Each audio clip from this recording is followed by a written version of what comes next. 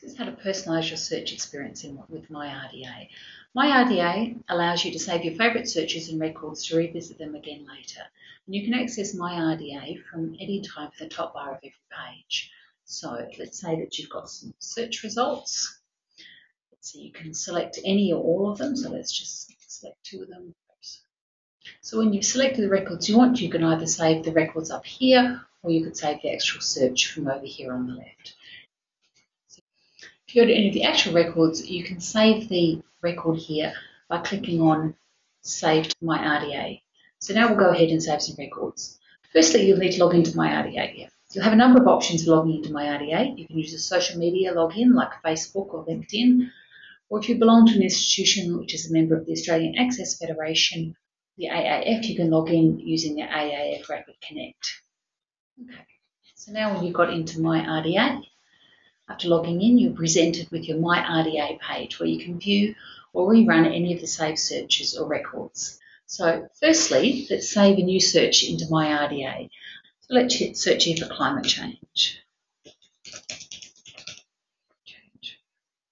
In the search result page, we limit the search to the subject, perhaps environmental science, so we have environmental sciences, and the license type of an open license.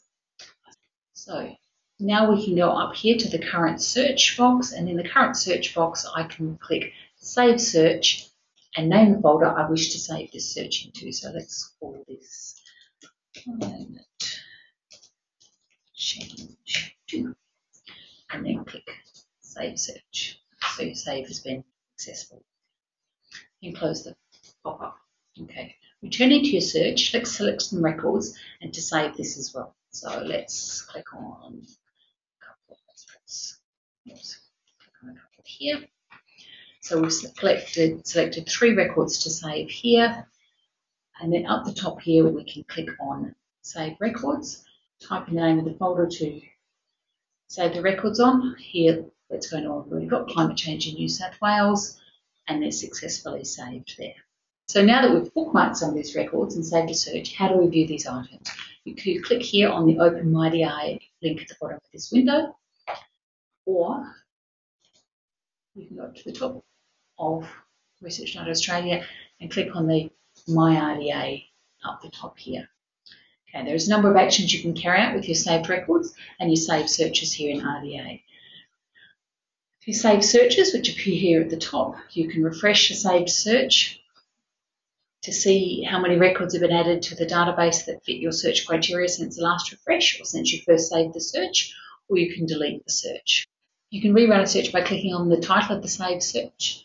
So we click on Climate Change 2 here, and then save the record. So if we then go back to MyRDA, and down here in the saved records, you can move, export or delete records either individually or in bulk. So perhaps if we come down here to this first one, well, this one here, the action is we want to move it.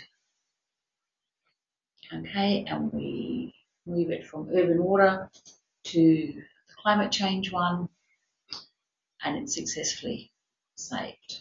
In a similar fashion, you can also export selected records to EndNote or EndNote Web. Come down here and we select an action here, export, and export to EndNote or EndNote Web. Back here in MyRDA, as with any of the search results in Research Data Australia, clicking on the record title will take you to the record in Research Data Australia.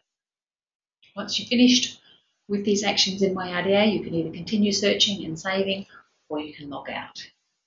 For further support, including a video tutorial on searching Research Data Australia, click on the help page down here.